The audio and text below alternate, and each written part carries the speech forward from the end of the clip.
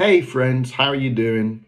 In this time of cabin fever and general insanity in the world, I wanted to encourage you guys with a message that I believe God dropped into my heart on how we can overcome fear in these tumultuous times that we are in. You know, the Bible says in Romans chapter 1 verse 16 that I'm not ashamed of the gospel of Christ, for it is the power of God to salvation for everyone who believes, for the Jew first and also for the Greek. That's you and me. Do you believe in Jesus? Then he's given you power to salvation according to the gospel. Romans 1:17 continues, for in it, the gospel, the righteousness of God is revealed from faith to faith. As it is written, the just shall live by faith. You and I as Christians are called to live a life of faith. Let's pause for 1 second and pray. Dear Lord, I pray that you'd help each one of us in this time rise up in our faith, be strong, and recognize your power in our lives to overcome the fear that surrounds us. In Jesus' name, amen. Hallelujah. I have 4 short principles I wanted to share with you guys, and I would encourage you, please, to go to the book of Deuteronomy chapter 1. Deuteronomy chapter 1.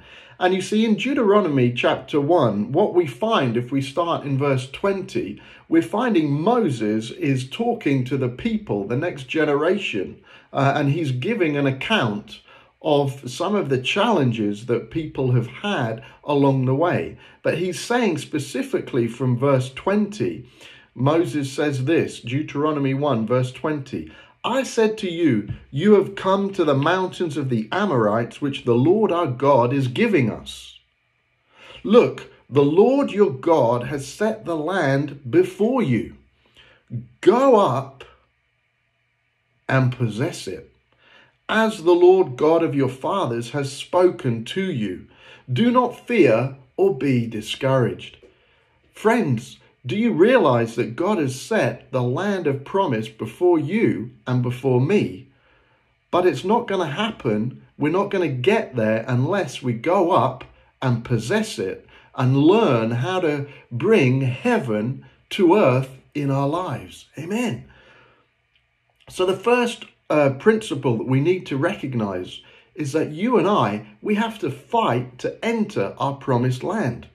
I'm not talking about fighting with the karate or the origami, as some would say. I'm an expert in the origami. No, I'm not talking about that kind of fight, but I am talking about a fight of faith.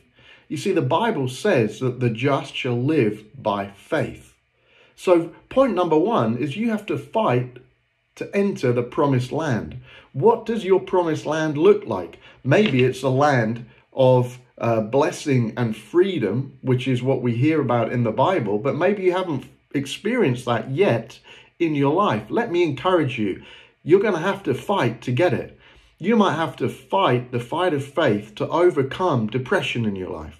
You might have to fight the fight of faith to overcome sickness in your life.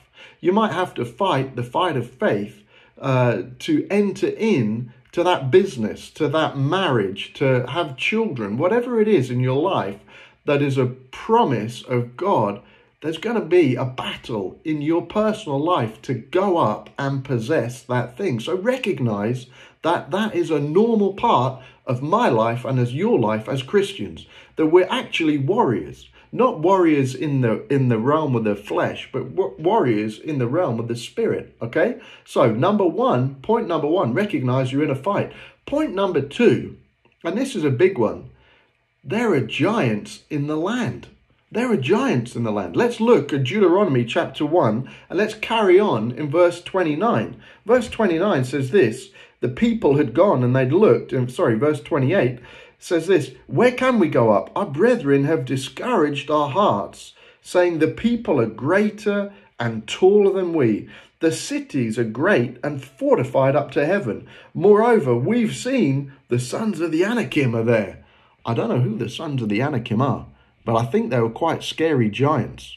You know, when David took on Goliath, he was tiny compared to the size of Goliath. Goliath was a champion, a captain. this huge, great guy. But David knew and recognized that he was not fighting in the natural. He was fighting in the realm of the spirit to take on a giant that was standing between him and his future. Let me encourage you, people. There are giants between you and your future. What is that giant? Well, I guess it's going to be different for each one of us. Maybe you've got a giant of depression. Maybe you've got a giant of poverty. Maybe you've got a giant of mental illness, of stress. Maybe you've got a giant to do with your past that you need to overcome.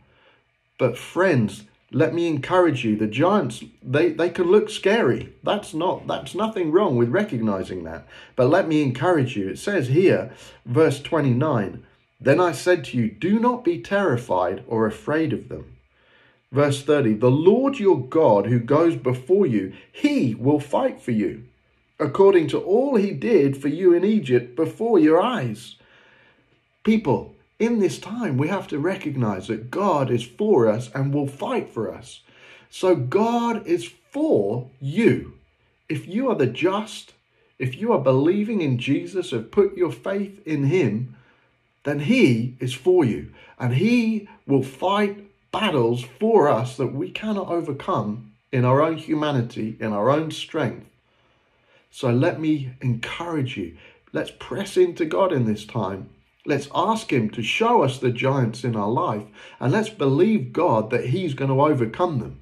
Okay, point number 2 was there are giants in the land. Point number 1, we have to fight to enter the promises of God. Number 3 is this: recognize that God is looking for people who will respond to him in faith. The Bible says in Hebrews chapter 11, verse 6, without faith, it is impossible to please God, for he who comes to God must believe that he is, and that he is a rewarder of those who diligently seek him. So if you want to please God, guess what? The only way for you and I to please God is by faith. By faith, amen? Luke 18, verse 8, we know Jesus said this, nevertheless, when the Son of Man comes, will he really find faith on the earth? Will he really find faith in the earth? God is looking for people who will respond to him in faith.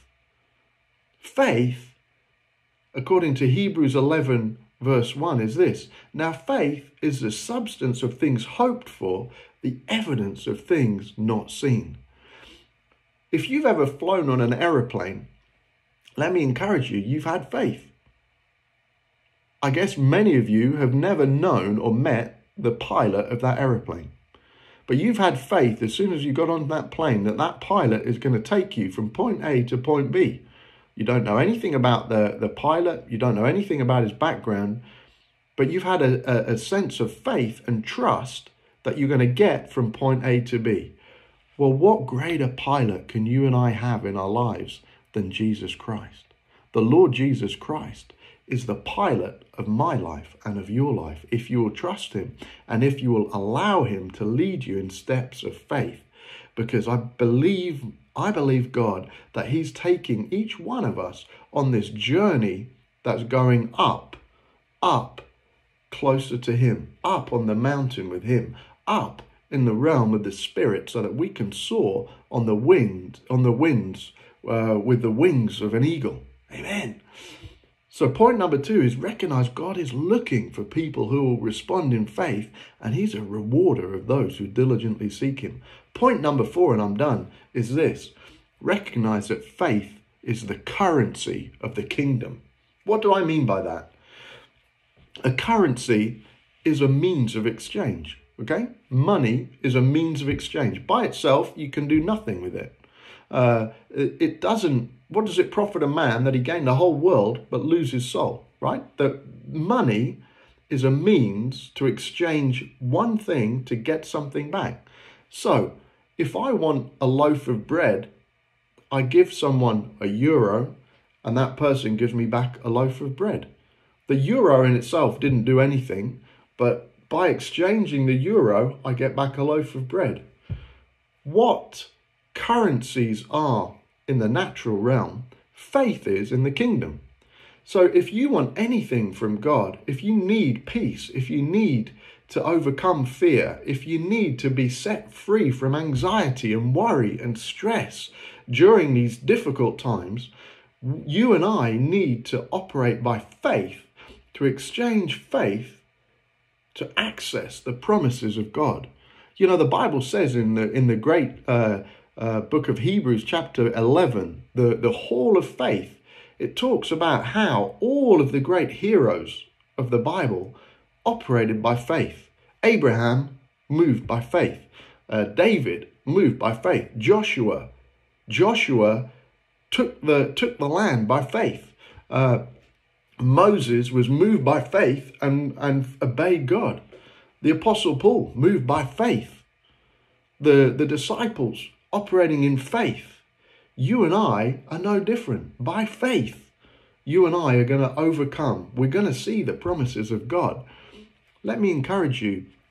If we read the book of Hebrews chapter 11, it says, by faith, Joseph did such and such a thing. By faith, Moses did such and such a thing. By faith, Daniel. By faith, Samson. By faith, Samuel. What would your name say in the book of Hebrews? What if they said, by faith, Jim, fill in the gap for yourself in your own life? I believe that God is calling you and I into great adventures of faith. But you know what? We still have a free will. So who's up for entering in to the promises of God? Who's up for the battle? Who's up to take on those giants? Who's up to respond to God in faith? And who's up to exchange the currency of heaven, our faith, for the promises of God? Let me encourage you guys. Let's keep prayerful. Let's keep in worship during this time. Keep connecting to your friends and neighbors through the community groups at ICB and other means that there are, that we can all be connected. But most importantly, stay connected with Him. Stay connected via the Holy Spirit to the presence of Jesus. I need the presence of God in my life today more than I did yesterday. And I bet you do too. So let's seek God during this time and believe God for great things. And now let's just pray together against this filthy coronavirus disease that is destroying people's lives around the world. Father, in the name of Jesus, we break the power of this filthy thing. We pray protection over our families, protection over our communities. We plead the blood of Jesus over our church, the blood of Jesus over Barcelona, the blood of Jesus over the nations. Father, we pray that you would intervene, that you would rebuke the devourer in the name of Jesus. Father, we pray for life, strength, and health and faith in these great times of unprecedented anxiety. Help us as your people to shine as a light in our day and generation, in Jesus' name. God bless you guys. We're praying for you. We love you. Can't wait to see you all in person, and we'll look forward to seeing you soon. Stay in touch. God bless. Amen.